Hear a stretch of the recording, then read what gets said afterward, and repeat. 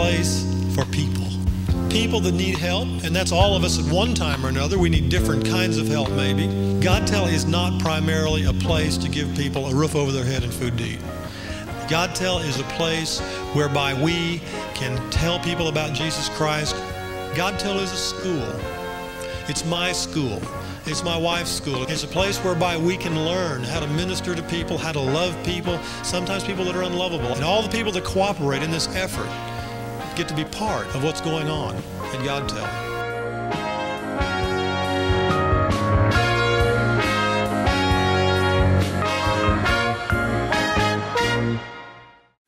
Well, here we are. It's Monday night. Aren't you glad you used Tide? Don't you wish everybody did? We are in Hebrews chapter 3, verse 9. Where we left off last week, Christ above Moses. The previous chapter, Christ was made like unto his brethren, illustrating the fact that Jesus died for people, not for angels, not for elephants and giraffes and dogs and cats. He died for people. And then in the first chapter, of course, of Hebrews, he spent all that time illustrating and proving that Jesus Christ is God, the creator of all. And that's a hard concept for some people. They're always trying to separate. But Jesus said, I and the Father are one. There's no separation, actually. It's just while he was on earth, he took a body and clothed divinity, because God in his natural state, as I told you last week and the week before, cannot what? He can't die. If more of you would like to participate, that'd be all right, because the more you participate, the more we might decide to give you money. Might, that's a key operative word there, might. So let's start in verse 9 where we left off last week. When fathers tempted me, proved me, and saw my works for 40 years. Wherefore I was grieved with that generation, and said, they do always err in their hearts, and they have not known my ways. So I swear in my wrath that they shall not enter into my rest. Take heed, brethren, lest there be in any of you an evil heart of unbelief in departing from the living God. But exhort one another daily while it is called today, lest any of you be hardened through the deceitfulness of sin. For we are made partakers of Christ, if we hold the beginning of our confidence steadfast unto the end. While it is said today, if you will hear his voice, harden not your hearts as in the provocation. For some, when they had heard, did provoke, howbeit not all that came out of Egypt by Moses. But with whom was he grieved for 40 years? Was it not with them that had sinned, whose carcasses fell in the wilderness, and to whom sware he that they should not enter into his rest, but to them that believe not? So we see that they could not enter in because of unbelief. Now the object here is to get into the promised land. And the children of Israel rebelled against God. Now the wilderness experience, you need to understand, is a experience of babyhood. It's immaturity. Everybody that ever becomes a Christian has a legitimate wilderness experience. But then there's a point where God says it's time to graduate and grow up. In the wilderness, God works for you. He just does things for you.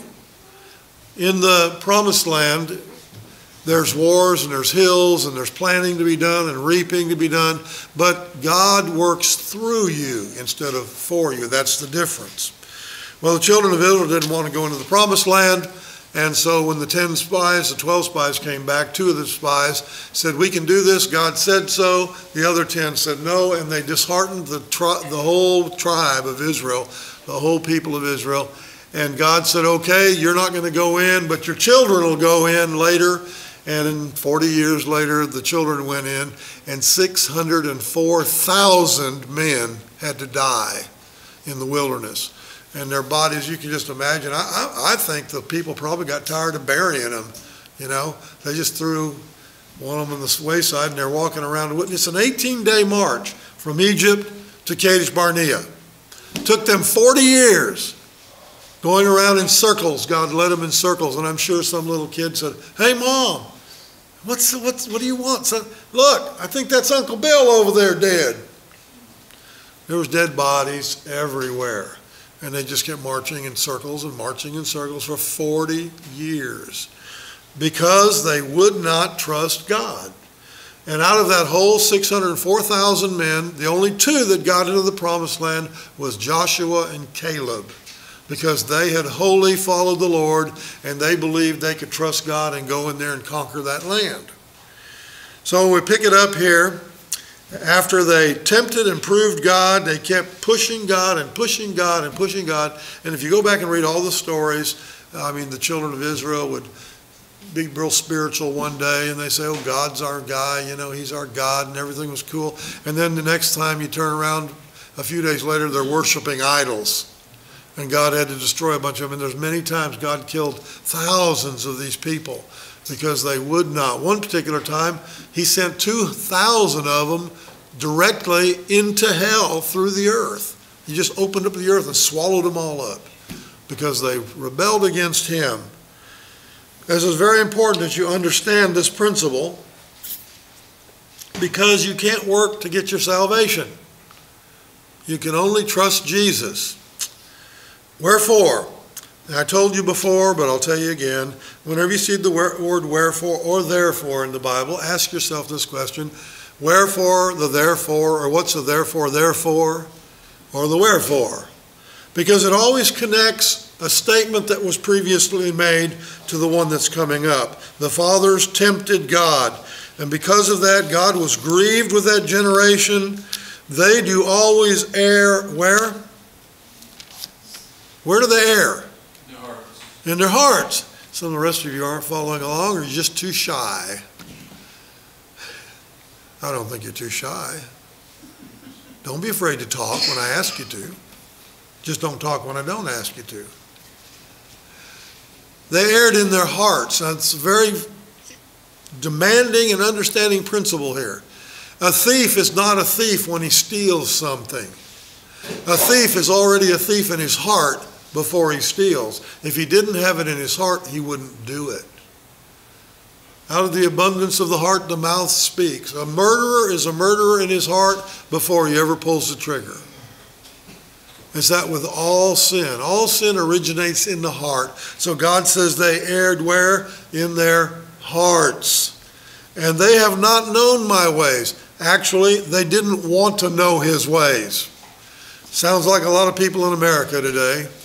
They don't want to know about the Lord. The only reason I get an audience here is because we're housing and feeding you. Folks, we're not housing you and feeding you to be nice.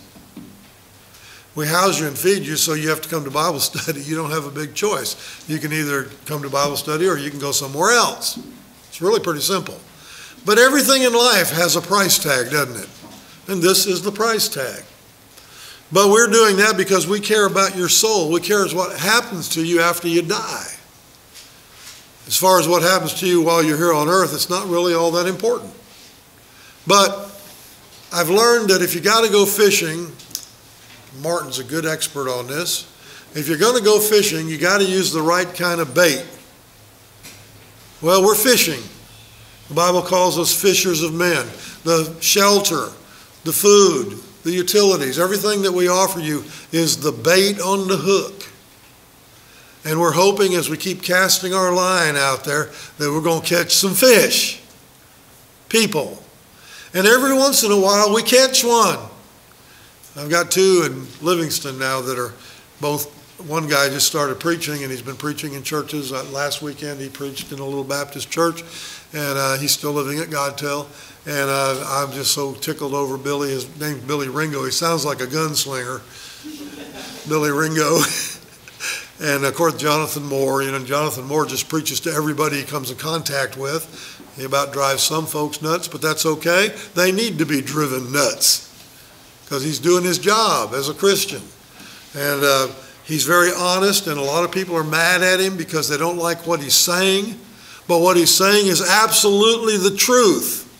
And I think he's learned a little bit of that from me. I said, you got to risk friendships. If you tell the truth and they don't like it, so be it.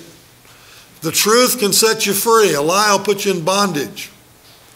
And he's had an occasion to go to somebody in their church who's trying to leave his wife for another woman and just look him in the face and say, it's wrong, it's sin. It is. The guy has no reason, you know.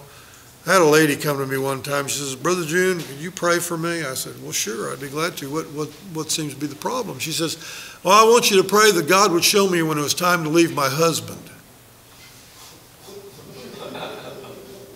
I said, what? She repeated herself. I said, wait a minute, let's stop here. I said, let me know a little bit about your husband. Is he committing adultery or something? Oh, no, he's faithful. Well, does he treat the children bad? Oh, no, he's a good daddy. I said, well, he doesn't work, he's lazy and won't support you. Oh, no, he's got a good job and we do well, you know.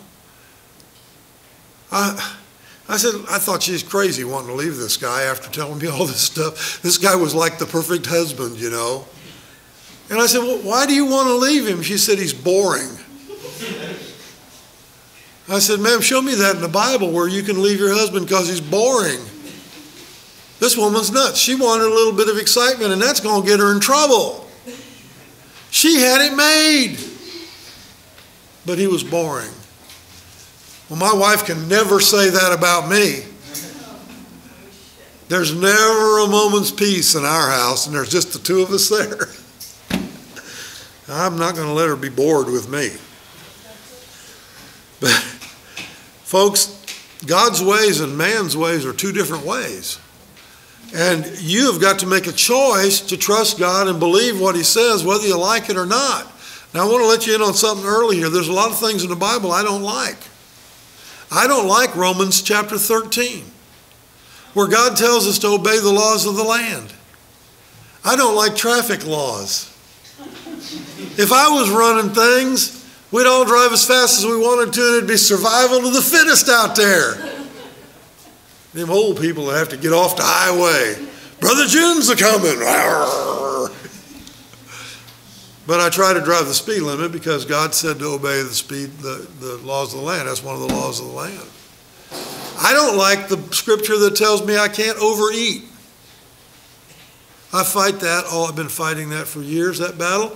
God says not to be a glutton. And boy, I loves to eat. Put food in front of me, and I can show you a disappearing act.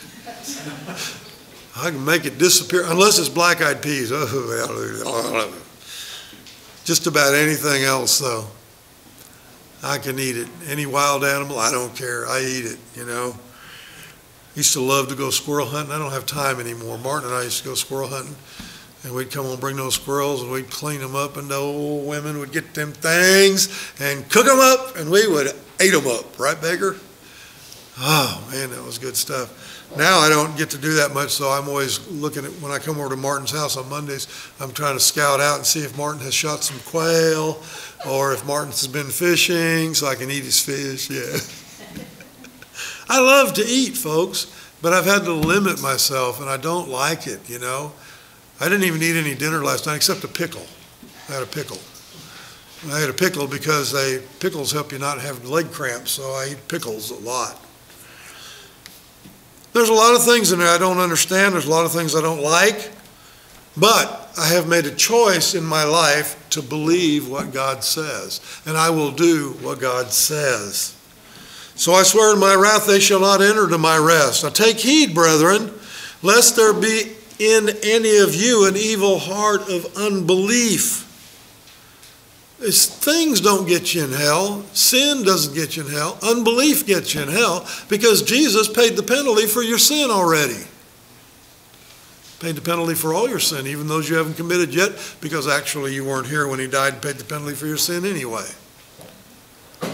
But it's unbelief, not trusting Jesus, in departing from the living God.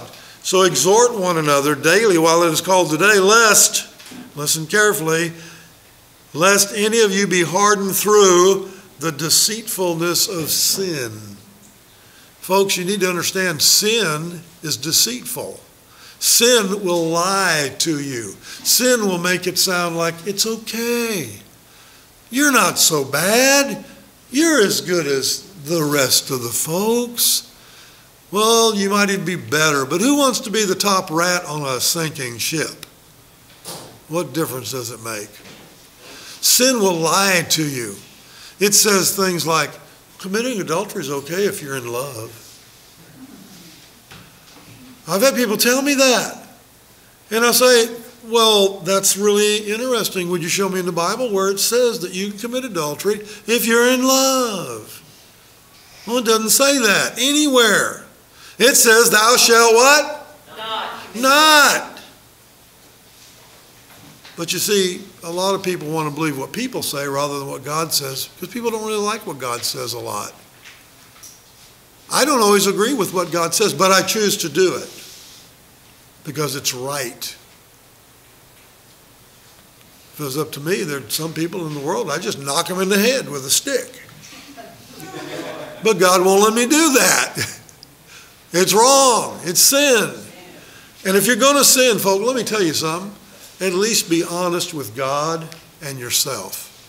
Call it what it is. Because if you're honest with God, God and you can work together, and eventually you might actually get victory over that thing. And you may not get it until you leave planet Earth.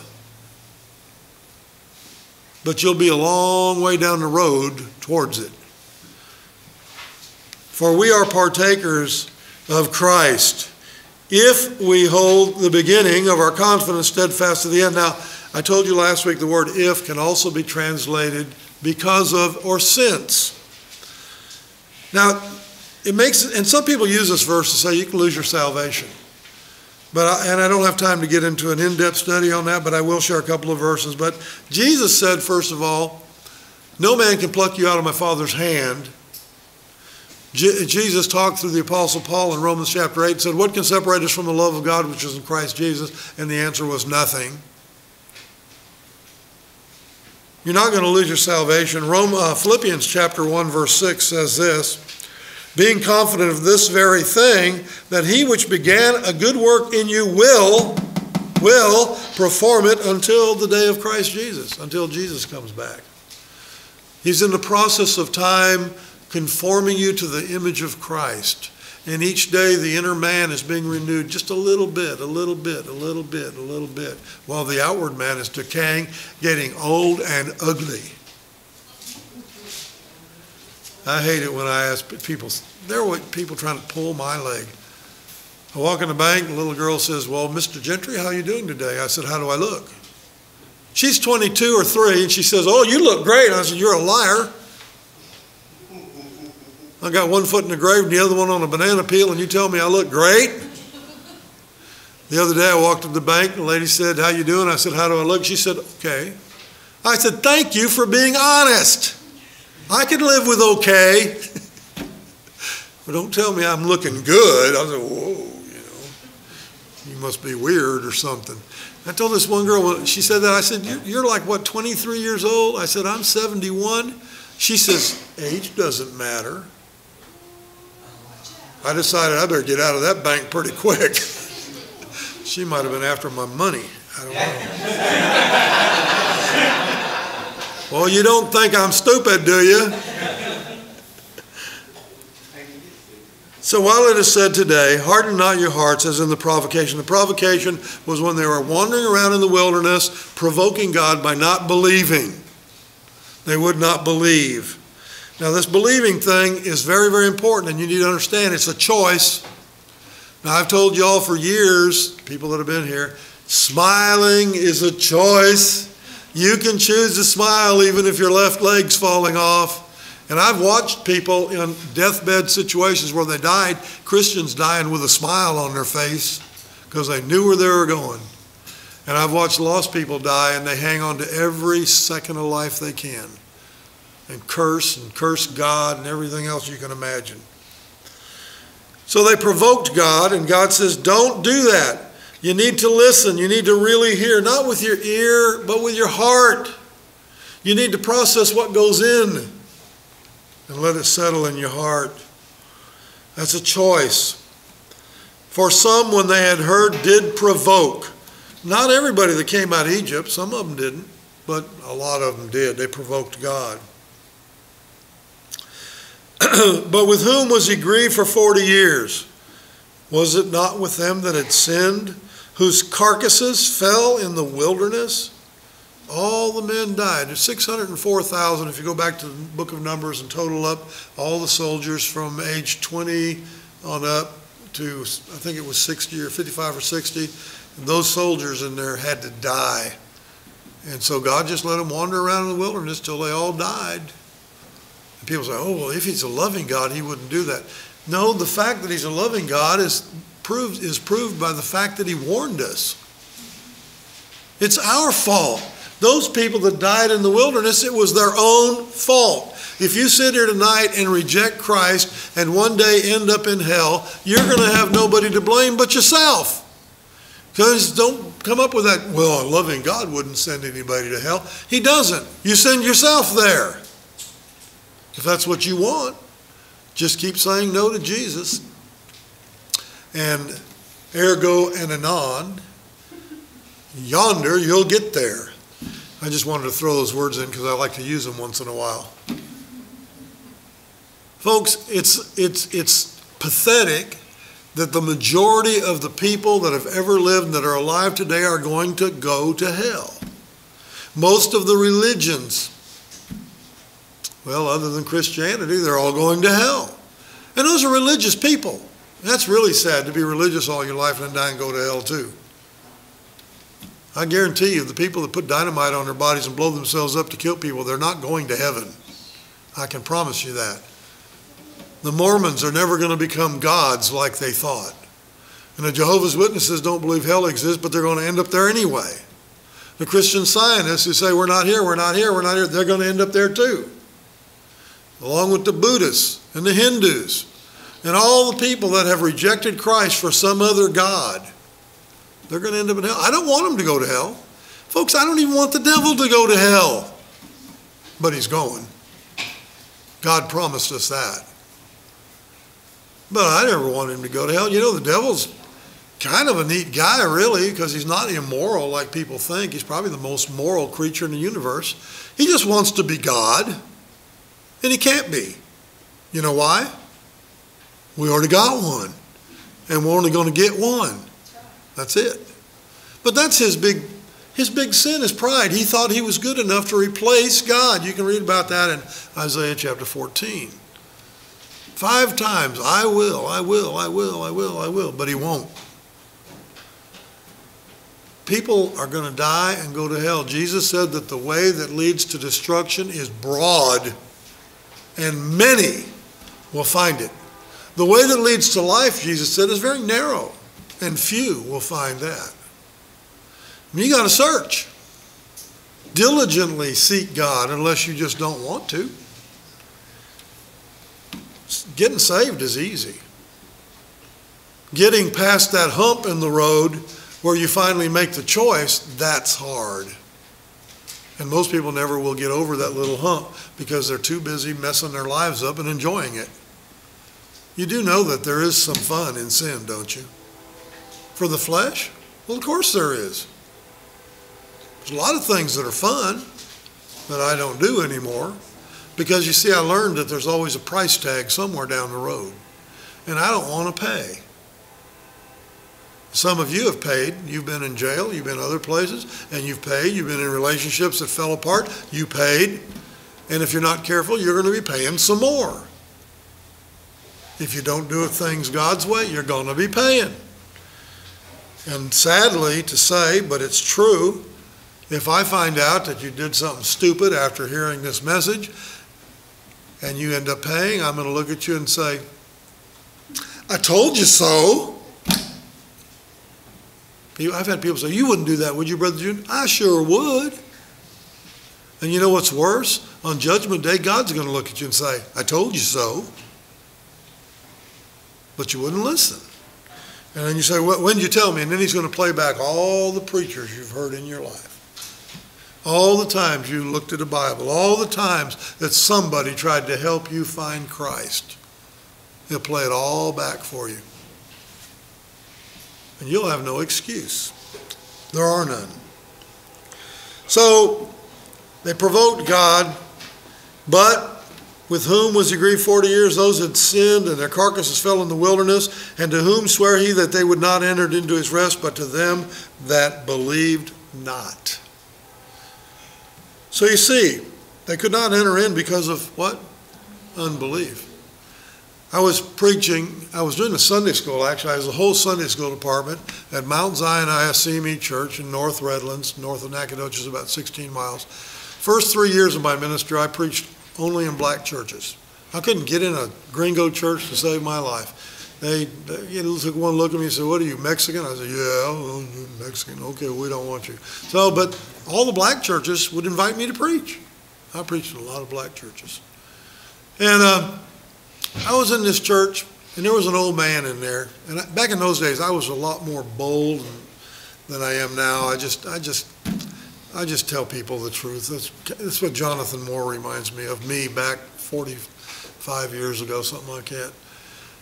And I looked at this man, and he's in his 80s. And I said, "Sir, you're about to die. You got that proverbial banana peel going there, and you got one foot in the grave." I said, "What are you doing to make sure you meet Jesus?" And he looked at me and he says, "I'm working the works of God." I said, "You are?" He said, "Yes, sir." I said, "What are they?" Boy, he got a horrible look on his face and his mouth dropped. And he said to me, he said, "Brother June, I've been going to that church all my life, and they kept telling us we have to do the works of God, but nobody ever told us what they were." I said, "Then how are you going to do them if you don't know what they are?" It perked his interest. Jesus in John chapter 6, verse 28 and 29. In verse 28, Jesus was asked this question by his disciples: "Lord, what must we do to work the works of God?" Well, that's the question, isn't it? It's right there in the Bible. And Jesus answered them and said, "This is the work of God, that you believe on him that God has sent." It's a choice. You can believe. If I can believe, you can believe. If Nancy can believe, you can believe. Marty and Mary, they made a choice to believe. You can make a choice to believe. Everybody in here that's a Christian has made a choice to believe. We didn't say we understood it. We don't. But we do believe it. John 3:16, God so loved the world that he gave his only begotten Son, that whosoever what? Believes shall not perish but have everlasting life. Believing is a choice. Folks, you got to make the choice. Now, I will tell you that if you make that choice from the heart, God is going to change your life. And on the other side of getting saved, you may not want God to change your life like that, but I'm going to tell you from getting to the other side of being saved that God never does anything in your life you're not better off with in the first place. Everything he takes out of your life, you didn't need. Everything he puts in your life, you're better off with it. And boy, I tell you what, there's some tough decisions that come with that choice to believe. I remember when I got saved, I'd been through a divorce. My first wife ran off with my best friend. And I was pretty tore up. And I was messed up. Then I ended up in jail. I was going to be there a long, long time. Got out of jail, came to Texas. I was a brand new Christian. I got saved while I was in jail in November of 1971. And I came to Texas, and I'd been in and out of a couple of relationships that they didn't work. And I finally pretty much just decided to stay single. I don't like being single, actually, but I decided that if that's what God wanted, that's what I'd do. I had a little boy. He was 4 years old. He was actually 3 when we left California, and I was raising him. He's 50 now. I'm not sure how he made it to 50, but he did. And I was sitting on the grass at Stephen F. Austin State University eating peanuts. I said, that doesn't sound very spiritual. Well, it got that way. I was throwing the shells over into the grass, eating peanuts. And Nancy walked by. Now, you got to know this is 44 years ago. She was younger. No wrinkles. Cute, cute, cute. That helped. But the important thing was, while I was sitting there, she walked by and said, "Did you know those are biodegradable?" Hey, folks, I didn't even know what that meant. She has a degree in biology. She knows stuff. And I looked up at her from where I was sitting, and there was this woman in her hot pants. She had some shorts on. And I looked up, and God spoke to me. I'd already been a Christian for about 2 years. And God said, "That's the woman you're going to marry." Okay. So I got up, and I followed her home. Today, that would be stalking, and I'd be in prison. I followed her home. And then on the door, and she came to the door, and I said, "Hello, will you marry me?" And she laughed so hard I thought she was going to fall down right in the doorway. She thought that was the funniest. I didn't even tell her my name. Just asked her if she wanted to marry me. Well, we talked about the Lord after that. Found out she wasn't a Christian. And I said, "God, I can't marry that woman. I know what your book says about being unequally yoked. I cannot marry a non-Christian." And all God would say was, "That's the woman you're going to marry." So I left that Monday after she got worn out listening to me. And I came back the next day, and I talked to her about Jesus again. And I did that until she was worn out again. Then I went home, and then I came back on Wednesday, and I talked to her about the Lord. And Wednesday afternoon, about 3:15 and 37 seconds, it was about 3 o'clock, she asked Jesus to be her Lord and Savior. She got saved. I've been living with her all these years. She got saved. Best as I can know about any other person in the world. And we got married the next week. We only knew each other, it was either 8 or 12 days, I can't remember now. But it wasn't very long. It was a whirlwind courtship. Actually, we never even dated, except we went to church together a couple times, and then we got married.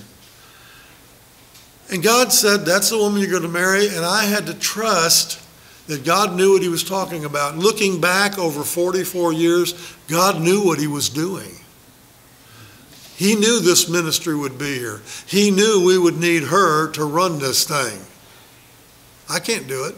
I mean, the office work and the paperwork, I can fix tractors and cars, and I can dig holes in the ground, and I can pretty much, pay the bills and stuff, but she has to balance the checkbooks and take care of the IRS stuff and the accounting with Axley and Rhodey and all that stuff. It's a ton of work that has to be done that I could have never done. So what God did was hooked me up with a woman that would work 6 days a week and not even get a paycheck. And that puts a smile on my face. God knew what he was doing, folks. My job was to trust him. When we started GODTEL, God said we were not going to have any fundraisers. We don't take government money. We have to trust him. I have to trust him every day. We have to trust God. And if God doesn't want this place here anymore, then there will be a closed sign on the door. Because we don't have any means of support, actually. God puts it on people's hearts. And some months it's not even the same people, just new people just show up, or don't show up, but send us a check to House and Feed because they want to help you. And we have to trust the Lord. But for 40 years that we've been in operation, every December the 31st, all of GODTEL's bills are paid, and we don't owe anybody anything. The new buildings that we're building in Nacogdoches, they're being paid for as they go up. God did that. Those 2 buildings are $1 million. The property and the other stuff was another $500,000. I don't have any money. My wife's got it all. She won't give it to me. We just have to trust the Lord, but we trust the Lord, and he's doing it. And it's amazing. It's, I tell people all the time, they say, "I don't believe in miracles." I say, "You're standing in one." This is a miracle. There is really no reason logically why this ministry should exist. Martin and I, we bump heads all the time trying to figure out how to keep this thing going, and just about everything we figure out, God does something different anyway. Because he knows what he's doing. Martin and I like to think we're smart, but we're not. Of course, Martin's sitting over there saying, speak for yourself. Folks, you've got to make a choice to believe. You don't believe in miracles. You don't believe in angels. You believe in the gospel message that Jesus wants you to get into his heaven that you don't deserve to go to. None of us in here deserve to go to heaven. But I'm going. Whether you like it or not, I'm going. Not because I deserve it, but because I trust Jesus. You know, folks, I'm going to tell you something. When God said he would save you if you would trust him and believe in him, if he didn't save you, he would have told a lie. And if he told a lie, he would cease to be God. He cannot lie. So I'm going to heaven based on what? God's word. That's all. And let me end with this. Thomas, they call him Doubting Thomas, but all the disciples were doubters. He wasn't there the first time Jesus showed up after the resurrection. And the boys got him and said, Thomas, Jesus came. He was here. I will not believe it unless I see it for myself. That's what he said. Unless I can see the prints in his hands and the scar in his side, I will not believe it. Well, the next week, Jesus showed up. The doors are locked, the windows are locked, the shades are pulled. They were a scared bunch of Black Baptist preachers, I guess. I say that because there's so many Christians in town and you don't see any of them out there trying to tell anybody about Jesus. And Thomas said, I won't believe. Jesus shows up and he says, yo, Tommy. That's the way they talked back then, in case you didn't know. He said, come here. Thomas comes up and he says, look at my hands. Look where the nails went through. Look at my side. Feel that, where the spear went in. Don't be a doubter. Believe. Make a choice. Believe. And Thomas, of course, made that pronouncement that's so famous. He fell on his face in front of Jesus and he said, my Lord and my God. He recognized finally who Jesus was. And Jesus said these words which are so astounding. He said, Thomas, you believe because you see. Blessed are those that believe without seeing. And I've had to learn over the years, especially after we matured a little bit in the Lord and the miracles stopped because we weren't babies anymore. And that's what gets miracles, babies. Somebody's always doing something for them. It's like the little kids here. I'm always doing something for them. But there comes a day when they got to grow up and do for themselves. Let the Lord work through you. And when that day came, I found out I don't have to see anything to believe. I didn't need anything to see to believe in the first place, but I didn't know it. But now I know it. And so now I will believe no matter what happens. Like Job said when God was almost killing him, he said, though he slay me, yet will I trust him. And that's the kind of trust you're supposed to have. Father, we thank you for loving us, and we do thank you for each one in this room. And we hope that they're listening, not just with their ears, but with their heart. Because you judge the heart. We need to see sin for what it is. And I know there are times when all of us mess up. We sin in different ways. But at least we need to be honest about it, like King David was. When he was confronted with his sin, he said, yes, I'm the man. And we need to be honest. And we need to trust you to get us into heaven. Not because we're good people, but because we're letting Jesus do the driving. We're just riding. We're the passengers. So we thank you. We thank you that there was that day when God stepped out of heaven and clothed divinity with humanity and paid the penalty for our sin and rose from the dead. And it saddens us to think of all the religions around this world, billions upon billions of people that are very religious, that are going to end up in hell because they won't do the one thing they're told to do, to trust Jesus. We thank you for our Lord. We pray in Jesus' name, amen.